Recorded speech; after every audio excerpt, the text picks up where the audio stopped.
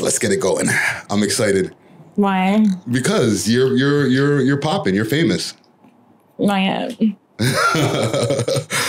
Okay, so we're back with another 6 views. You know what I'm saying? Shout out to Gutsy Guts who does 6 views uncut. I was explaining to you off camera how we got a bunch of different shows that we do on the network over here. And I'm pretty excited because the guest that I have here has helped our channel to really blow up from when we first started. I don't know if you know this. No, like I've talked to a few, but like at this point they're like scared. Okay. To, like, no. Yeah. Your first video that we did on 6 List is one of our most popular pieces of content on the channel to this date. And that's lit.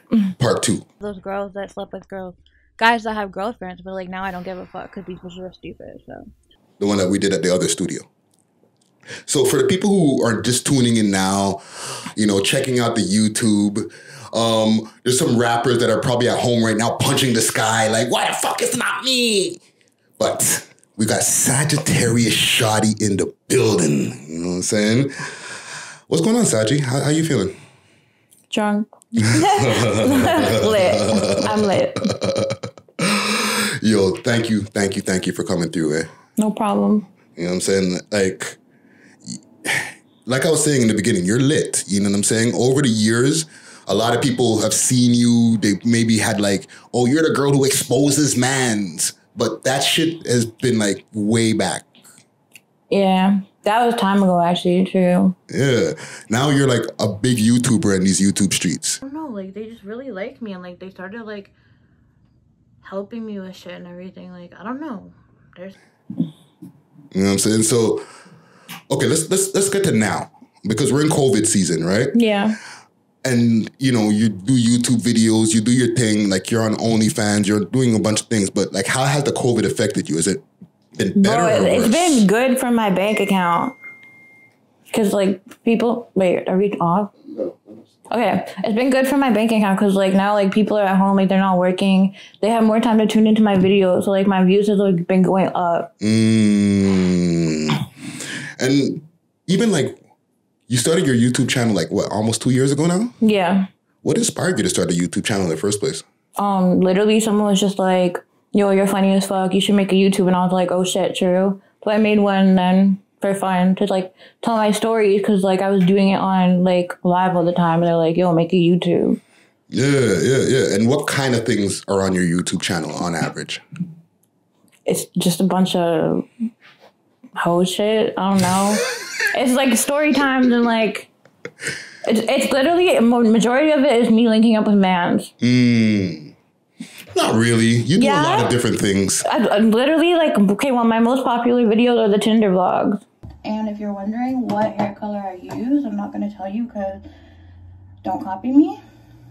15 abdies. 15 abdies as well. Oh yeah, my whole rules and my train experience. That was booming. What about the hauls? You do hauls. You do a lot of different shit. Yeah, but mukbangs, all those different things. I stopped doing that. There's too much health experts in the fucking comments. Oh man, and like I remember when you first started doing your YouTube, you posted your earnings, $800. What? Your first YouTube earnings, the first time. Wait, how'd you know that? I do research, man. People can find out how much money I make. Oh, that's fucked. No, you posted this the first time. Oh shit. The first. I remember. I literally. Yeah, that was lit. So what was that feeling like to get a transfer and it's like $8 bills from YouTube first time? It felt good, like really good, like because I'm used to just only making money in the telly, so like. Yeah. So let's see here. From our last combo, you started getting more tattoos than the rappers. What do you mean? You got more tattoos on your face than the average rapper. They're addicting, and I have been obsessed with face tattoos for forever. So let's go through your tattoos. Explain the different tats you got. You got the crybaby. Okay, this, I honest to God did not know that Lil Peep, I didn't even know who Lil Peep was when I got this. I swear to God. This one, it's just like a broken heart because like I'm depressed as fuck, like whatever. And then I have Psycho right here. And I have like a couple free tattoos that I got from someone downtown. What about on your hands? What's going on with the stuff on your hands? I have Medusa and then the Eye of Horus. Nice. So, like, what made you start getting the tats in the first place? I don't even know. Because, like, my first tattoo was these ones. Show me the nose again. Lose souls. Lost souls. My bad. Yeah. Okay, so why did you get that one? Because I'm a lost soul. I don't know. I don't know. My tattoos are literally just for show, basically. Yeah, so you don't have any, like, personal connections to them? No, I just wanted to look like... I want to be tatted up. Like, I want to be, like, super tatted. Hey, what, you were never inspired by the rappers and stuff like that, watching them, and you're like, fuck it, I'm harder than you motherfuckers?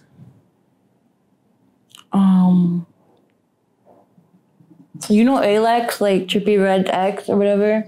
Her face tattoos actually inspired me a lot. So yeah, I wanted a face tattoo, like, because hers is dope as fuck. Yeah.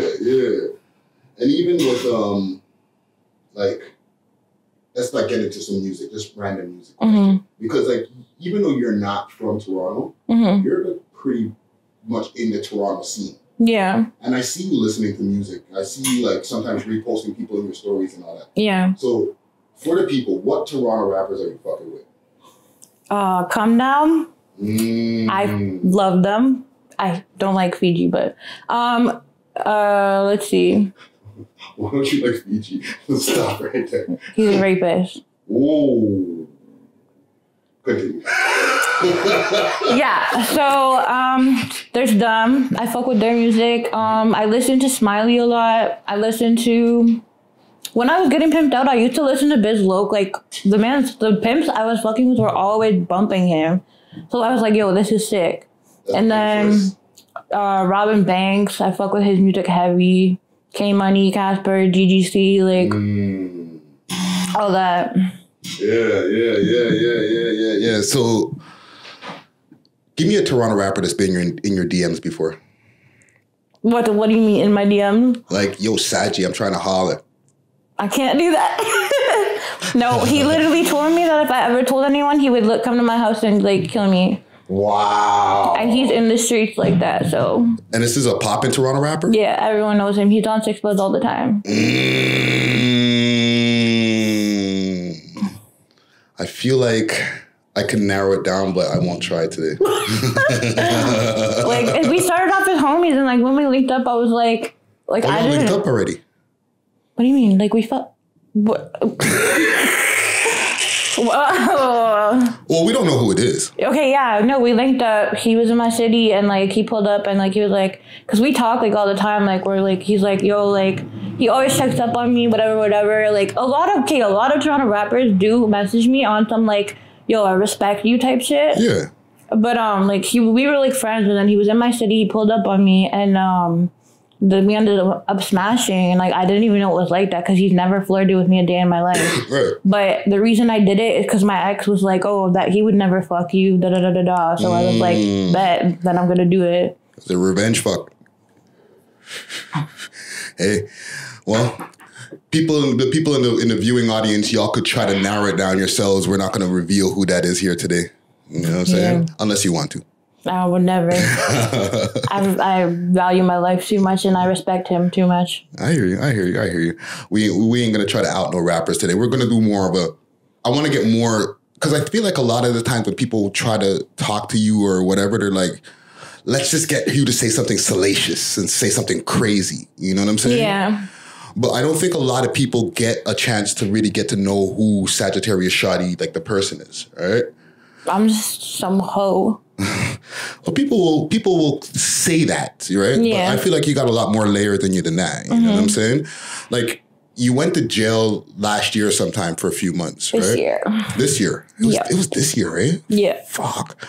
And it was you had like an assault charge.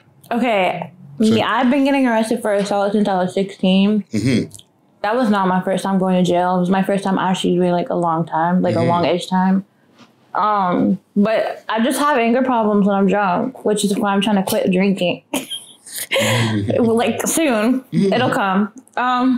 But yeah, like these girls, okay, this happened to me everywhere I go. Girls will literally try to fight me, whip up their phone just to get a little 1-2 clout off me. So these girls, like, I wasn't even arguing with them. It wasn't even me that they had beef with. It was my friend. Right. And this girl comes and pops me in my face and like throws me to the ground, whips off my wig. I got up, I took my pepper spray out, and I pepper sprayed her in the face. Wow. Then she runs off crying. Then her friend comes and dead ass fucking just start punching me in my face. So I took out my pepper spray and I literally almost emptied the whole thing out on her. That's crazy. Then they called the cops on me. The cops come and they're arresting me. And I was like, I was defending myself. Then I assaulted them.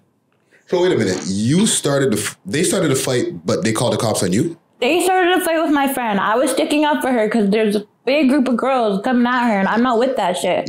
So I was like, yo, you guys need to shut up, like back off, like leave her alone. And they literally just started fighting me. That's crazy. And obviously they took out their phone, they put it everywhere. Then they called the cops, gave statements. Wow. Like, and got me put in jail. That's some whack shit. So, wow. What was the experience like? Because I know I've heard you talk about it on your YouTube channel, but like for our audience here, right? Like what was one of the craziest things that happened to you or you've seen while you were there? There was people dying like almost daily. Girls in cells overdosing daily, trying to kill themselves. It was like, I don't even know. And there was girls getting jumped. Like I seen like all the like things they would make for weapons and like stabbing girls in the bathroom. Yeah. I like ended up like friending up like the main bitch that was on range. So like I didn't have any problems. Not only that, everyone literally said like they would be like, oh, like you sound so sweet. I was expecting you to be like, yo, like, but I wasn't. They were like, cause your face tattoos and everything, you look like you would be about that life. And I was like, no. You're just chilling. I was literally the only girl in there that didn't do meth, that wasn't snorting, like they were right beside me in the cell. That's crazy. That's crazy. And then we would have strip searches daily because of that. And my ass is like, well, I didn't do shit, so why the fuck am I having to bend over and squat? Like, what do you think is your biggest learning experience that you got from being in that? How long were you gone for? 40 days. 40 days? Okay, so a little baby bit, as they call it. You know what I'm saying? So what do you feel that you learned from that experience? I learned that I really like being sober and that I want to stay the fuck out of jail. And then I need to stop assaulting cops. That'll do it.